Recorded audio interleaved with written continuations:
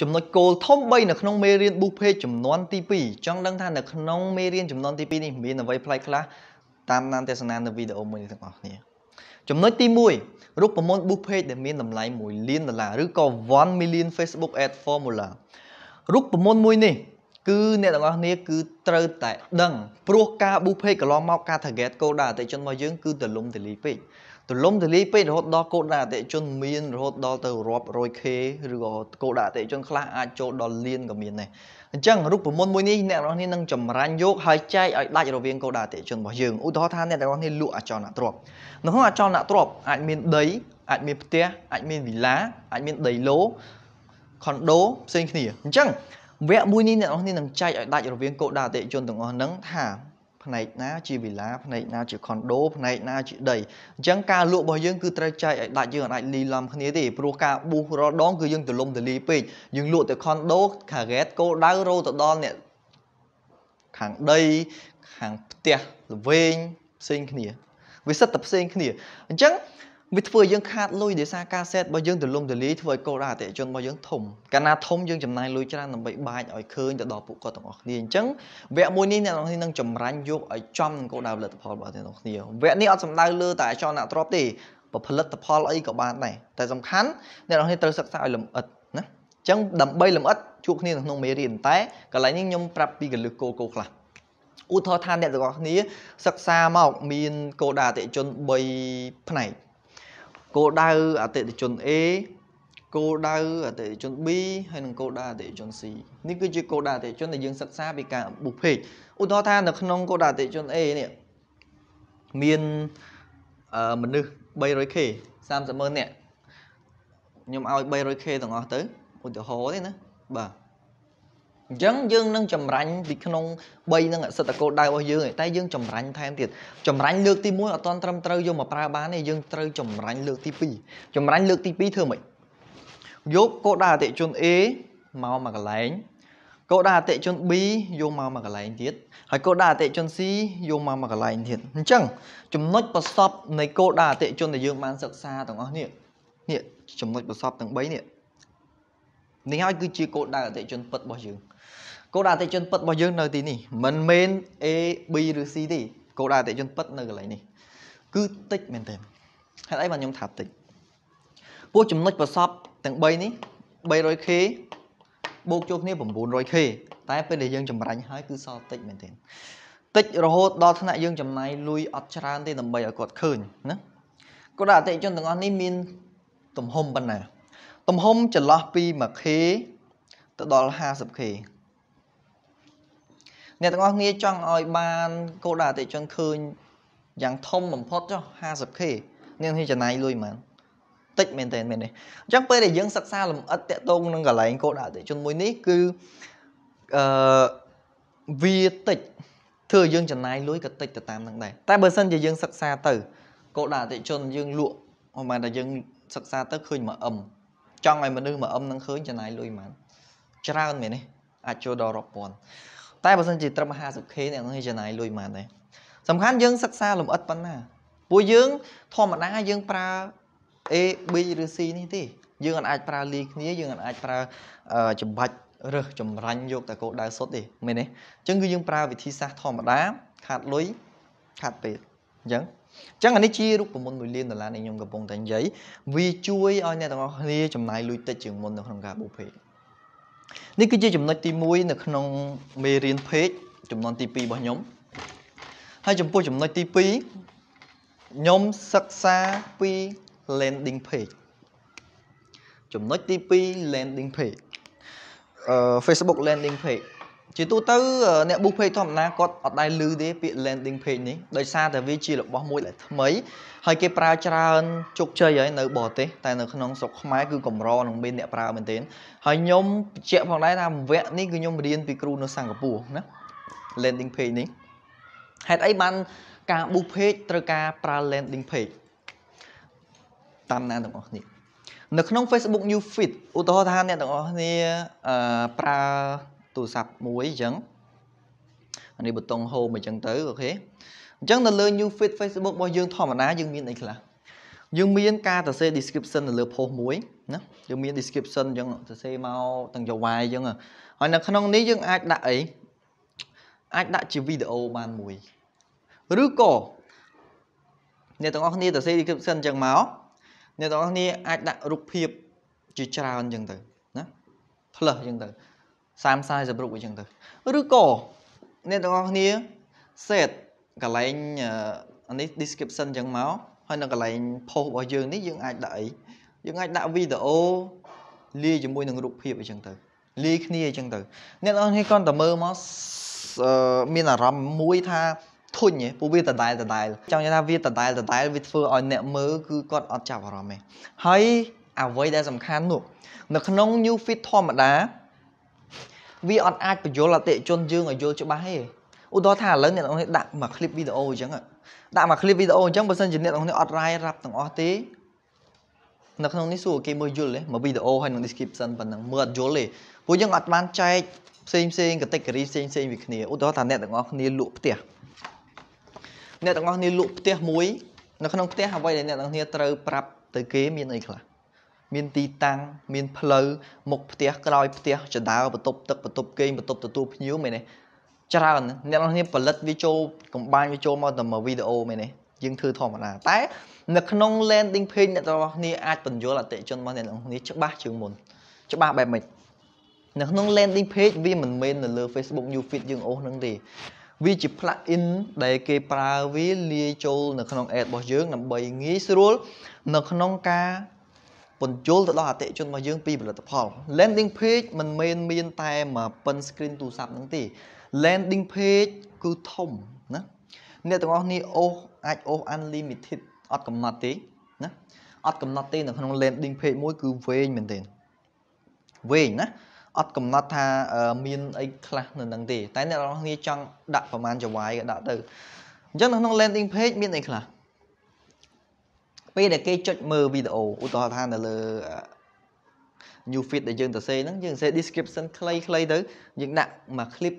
មួយអញ្ចឹងទៅអញ្ចឹងនៅពេលដែលគេចុចមើលវីដេអូនេះវានឹង load landing page នឹងចេញមកនៅក្រោមវីដេអូនឹងតែម្ដងដែលវាអត់ load តាណាវានៅលើ Facebook នឹងដដែលប៉ុន្តែវា load landing page នឹងចេញមកហើយនៅក្នុង landing page ហ្នឹងយើងអាចដាក់អីខ្លះ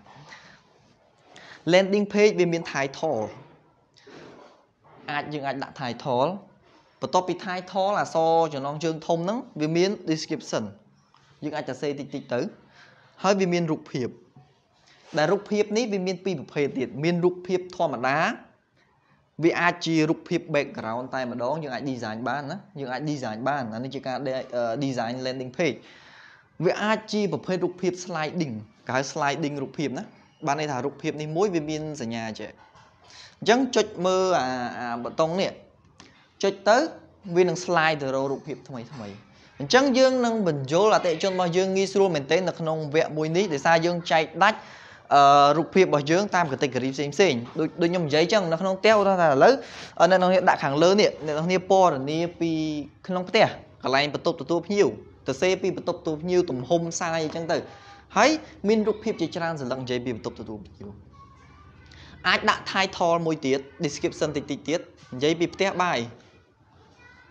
ដាក់ទៀតនិយាយពីអីចង់ដាក់វីដេអូក៏បានដែរណាចង់ដាក់អីក៏ដាក់ទៅអត់ចាំបាច់ទេណាយើងចង់ design បែបម៉េចក៏បានដែរខ្ញុំបរៀនពីរបៀប design ពីរបៀបប្រើប្រាស់វាណានៅក្នុង landing page នេះវាជាចំណុចពិសេសមួយ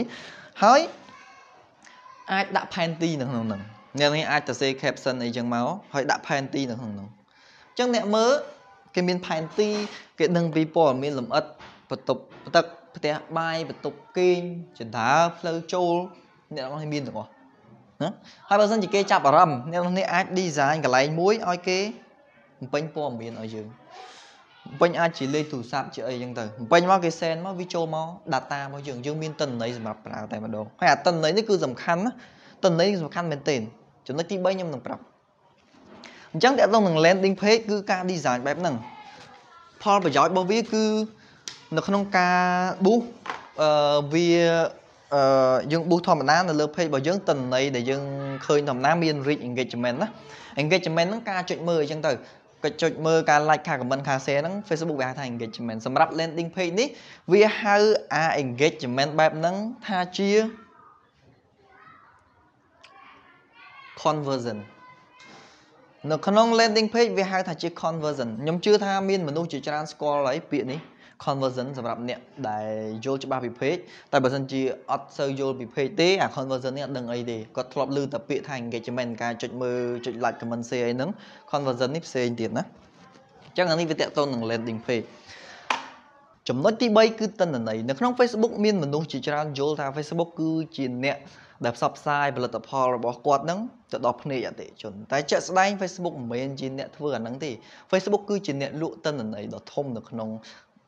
system របស់វាយើងលេង Facebook យើងផ្ដល់ទិន្នន័យព័ត៌មានរបស់យើងទៅឲ្យវាហើយវាគ្រាន់តែរៀបចំអាទិន្នន័យទាំងអស់ហ្នឹងទៅជា category ផ្សេងៗនៅពេលដែលយើងចង់ boost target ទៅរកអ្នកណាយើង target ទៅអញ្ចឹងវានឹងបោះអា category ហ្នឹងមកឲ្យយើងមើលមកឲ្យឃើញនៅផលិតផលរបស់យើងហ្នឹងហើយគឺ Facebook វាមិនមែនជាអ្នក advertise ទេតែវាគឺជាអ្នកលក់ទិន្នន័យហ្នឹងបើសិនយើងសិក្សាឲ្យជ្រៅជាងហ្នឹងបន្តិចអញ្ចឹងណាអញ្ចឹងចំណុចទី3ដែលជាគោលធំនៅក្នុងមេរៀនមួយនេះគឺការប្រើប្រាស់ទិន្នន័យទាំងអស់ហ្នឹងដោយសារតែទិន្នន័យទាំងអស់ហ្នឹង Facebook ក៏វាអនុញ្ញាតឲ្យយើងប្រើដែរ Facebook អនុញ្ញាតយើងប្រើដូចគ្នាដូចជាឈ្មោះរបស់ Facebook ដូចជាលេខទូរស័ព្ទដូចជា email គឺយើងអាចយកអាទិន្នន័យទាំងអស់ហ្នឹងមក target បានដូចគ្នាបានន័យថាឲ្យតែយើងមានទិន្នន័យទាំងអស់ហ្នឹងនៅក្នុងដៃគឺយើងអាចយកវាមកប្រើប្រាស់នៅថ្ងៃក្រោយបានដូចគ្នាអាហ្នឹងវាជាអ្វីដែលខ្ញុំកំពុងនិយាយពីការទាញយកទិន្នន័យហ្នឹងអញ្ចឹងទិន្នន័យនេះក៏សំខាន់ដែរណាកុំមើលរំលងឲ្យសោះកាលណាយើងប្រើ landing page ហ្នឹងយើងអាចទាញយកទិន្នន័យគេស្រាប់ហើយអញ្ចឹងពេលដែលយើងមានទិន្នន័យហ្នឹងយើងអាចយកវាមករៀបទៅជាតារាងExcel អញ្ចឹងណាអញ្ចឹងយើងរៀបទិន្នន័យមកថាអ្នកនេះមានទិន្នន័យតារាង Excel ហ្នឹងមកលេខទូរស័ព្ទរបស់គេឬក៏ឈ្មោះ Facebook របស់គេ1000 10000លេខមកអញ្ចឹងមករៀបទៅចង់ target ឲ្យគេឃើញ target យកងាយស្រួលអញ្ចឹងអានេះវាជាចំណុចងាយស្រួលមួយនៅក្នុងកន្លែងវគ្គមេរៀនដែលខ្ញុំនិយាយពីទិន្នន័យហ្នឹងអញ្ចឹងសម្រាប់គោលការណ៍គ្រឹះនៅក្នុងមេរៀន3ចំណុចនេះខ្ញុំនិយាយបានប៉ុណ្ណឹងហើយនៅមានការលម្អិតជាច្រើនផ្សេងទៀតជួបគ្នានៅក្នុងមេរៀនហើយខ្ញុំបញ្ជាក់ផងដែរមេរៀននេះគឺខ្ញុំរៀនពីគ្រូជនជាតិសិង្ហបុរីហើយវាខ្ញុំជឿថានៅក្នុងស្រុកខ្មែរកម្រនឹងមានអ្នកប្រើព្រោះអ្នកដែលចេះអាជំនាញកម្រិតនឹងហើយគឺគេលេងយកមកចែកចាយទៀតហើយព្រោះអីអាហ្នឹងវាសិតតែក្បាច់ហៅថាក្បាច់ឆ្នាំងបាយប៉ុន្តែសម្រាប់ខ្ញុំអត់គិតអញ្ចឹងទេខ្ញុំគិតថាបើខ្ញុំអាចចែកម្លែកបានខ្ញុំចែកម្លែកអញ្ចឹងណាអញ្ចឹងអ្នកនរគ្នាចង់រៀនក៏រៀនទៅបើសិនជាគិតថាវាអត់មានប្រយោជន៍ទេក៏អត់ចាំបាច់រៀនដែរព្រោះមេរៀនមួយនេះគឺវាជា concept ថ្មីទី1ទី2កម្រនឹងមានអ្នកប្រើវាជារបស់ប្លែកដូចខ្ញុំនិយាយអញ្ចឹងយើង boost ធម្មតាវាមានតែរូបភាពវីដេអូអីចឹងទៅវាពិបាកឲ្យអតិថិជនយល់ពីផលិតផលរបស់យើងបើយើងមាន landing page គឺយើងងាយស្រួលអញ្ចឹងណាអញ្ចឹងយើងចង់ design បែបម៉េចក៏បានដែរនៅក្នុង landing page នឹងខ្ញុំបរៀនពីការ design របស់វាទាំងអស់ហើយតម្លៃនៅក្នុងវគ្គមួយនេះតម្លៃធម្មតានៅក្នុងការចូលជាសមាជិក club ហ្នឹងគឺ299ហើយសម្រាប់សមាជិកចាស់នៅក្នុង club របស់ខ្ញុំប្រហែលជាជាង2000នាក់មុនហ្នឹងខ្ញុំគិតតែ79ទេ$79នេះសម្រាប់សមាជិកចាស់ហើយតម្លៃធម្មតា299តែខ្ញុំមាន promotion តម្លៃ$99សម្រាប់សមាជិកថ្មី$99សម្រាប់អ្នកដែលចូលពីលេខរៀងទី1ដល់ទី10តម្លៃ$99ហើយតម្លៃ$149សម្រាប់លេខរៀងទី11ដល់50ហើយសម្រាប់តម្លៃ$199ចាប់ពីអ្នកដែលចូលជាសមាជិកទី51ដល់100អញ្ចឹងចាប់ពី100ឡើងទៅចាប់ពីសមាជិកទី100ឡើងទៅគឺតម្លៃពេញ$299អញ្ចឹងគឺខ្ញុំកំណត់សមាជិកនៅក្នុងហ្នឹងខ្ញុំអត់យកច្រើនទេនៅក្នុងនេះប្រហែលជាខ្ញុំយកត្រឹមតែ200នាក់ទេព្រោះអីមេរៀនមួយនេះគឺត្រូវការ consult ច្រើនដោយសារតែពេលដែលគាត់ចូលរៀនពេលដែលគាត់ធ្វើទៅគឺអាចនឹងមានចម្ងល់មានអីច្រើនអញ្ចឹងខ្ញុំត្រូវការ take time ណាខ្ញុំយកពេលវេលារបស់ខ្ញុំមួយថ្ងៃអាចថា3ទៅ4ម៉ោងដើម្បីធ្វើការប្រឹក្សាអនឡាញជាមួយពួកគាត់នៅក្នុងការងារដែលគាត់កំពុងតែរៀបចំហ្នឹងព្រោះអីនៅក្នុងមេរៀនមួយនេះគឺមិនមែនរៀនភ្លាមធ្វើបានភ្លាមទេយ៉ាងហោចណាស់ក៏2ទៅ3ថ្ងៃដែរ ព្រោះអីត្រូវការ design ត្រូវការរៀបចំត្រូវការ analyze នៅទិន្នន័យអ្នកនរគ្នាត្រូវដឹងការ boost page ធម្មតាយើងអត់ដែរ analyze យើងអត់យល់ទេយើងអត់យល់ថា Facebook ad សំខាន់ប៉ុណ្ណាឯងពេលដែលយើង boost ចប់នៅក្នុងមេរៀននេះខ្ញុំនិយាយត្រង់ទៅខ្ញុំនិយាយចំឈ្មោះវាហ្មងទៅមេរៀនគឺនិយាយពី Facebook pixel គឺខ្ញុំផ្ដោតលើអានឹងខ្លាំងជាងគេpixel នេះពេលដែលអ្នកទាំងអស់គ្នាធ្វើ landing page ឧទាហរណ៍ថា landing page អ្នកគ្នាប៉ុណ្ណឹងងារដាក់រូបភាពវីដេអូអីមកអញ្ចឹងទៅណាដាក់ប្រហែលក៏ដាក់ទៅអញ្ចឹងនៅក្នុង pixel នេះវាមានកូដសម្រាប់តាមដានអ្នកដែលចូលមើលអញ្ចឹងគាត់ថាអ្នកចូលមើលហ្នឹងគេអូសមកដល់ចប់ឬក៏គេអូសត្រឹមតែពាក់កណ្ដាលអាហ្នឹងវាមានកូដសម្រាប់តាមដានអា track ទាំងអស់ហ្នឹងអញ្ចឹងនៅក្នុងនេះពេលដែលអ្នកចប់អ្នកនឹង analyze យកអត្តនន័យអ្នកដែលចូលមើលនេះថាតើអ្នកដែលចូលមើលដល់ចប់នេះអ្នកដែលចូលមើលអូសដល់ចប់នេះសំខាន់ប៉ុណ្ណាអ្នកដែលអូសមើលបានតែពាក់កណ្ដាលនេះកម្រិតណាហើយយើងគួរយកទិន្នន័យអ្នកដែលអូសមើលដល់ចប់ឬក៏យើងគួរតែយកទិន្នន័យអ្នកដែលមើលបានពាក់កណ្ដាលយើងត្រូវការ analyze វាដើម្បីឲ្យចេញជា result មួយដើម្បីថ្ងៃក្រោយយើងទៅបង្កើតអា conversion ដែលខ្ញុំនិយាយមុនហ្នឹងយកអា conversion ហ្នឹងដើម្បី target ត្រូវពួកគាត់ទៀតណាឲ្យគាត់ឃើញទៀតពោះពេលខ្លះគាត់អូសមើលចប់ហើយយើងចង់ឲ្យគាត់ឃើញម្ដងទៀតពោះក្រើនរំលឹកគាត់ពេលខ្លះគាត់អូសអាហ្នឹងចប់ទៅគាត់អត់ទាន់ចាប់អារម្មណ៍ទេប៉ុន្តែបើសិនជាអ្នកនរគ្នាសិក្សាពីចិត្តសាស្ត្រអ្នកនរគ្នានឹងយល់ថាពេលដែលគាត់មើលម្ដងហ្នឹងអត់ចាប់អារម្មណ៍អាចឲ្យគាត់មើលទៀតគាត់អាចមើល4 5ដង6 7ដងគាត់អាចចាប់អារម្មណ៍អញ្ចឹងអានេះវាតកតងទៅនឹងការវិភាគណាភាសាបច្ចេកទេសវាហៅថា analyze ហ្នឹងគឺយើង analyze អត្តន័យទាំងអស់ហ្នឹងដើម្បីយកមកប្រើប្រាស់អញ្ចឹងសម្រាប់វីដេអូមួយនេះខ្ញុំមានប៉ុណ្ណឹងហើយចំណុចគោលធំទាំង3នេះខ្ញុំសង្ឃឹមថាជួយឲ្យ business របស់អ្នកនរគ្នាកើនឡើងពោះនៅក្នុងការរៀនពី page អ្នកនរគ្នាបើសិនជាឮតែពាក្យថាមេរៀន boost ឲ្យមានប្រសិទ្ធភាពវគ្គពេញលេញរៀន boost រៀនអីហ្នឹងគឺលេងមានន័យឯងសម្រាប់អ្នកដែលចេះហើយទាំងអស់ហ្នឹងគឺលេងមានន័យអ្វីដែលសំខាន់គឺ concept ថ្មីដែលជួយ business របស់គាត់ឲ្យ grow ឡើងណាអញ្ចឹងសម្រាប់វីដេអូមួយនេះខ្ញុំមានប៉ុណ្ណឹងសង្ឃឹមថាអ្នកនរគ្នាយល់បានហើយបើមានចម្ងល់អីអាចទំនាក់ទំនងតាមរយៈលេខទូរស័ព្ទនៅខាងលើហ្នឹងបាទសូមអរគុណ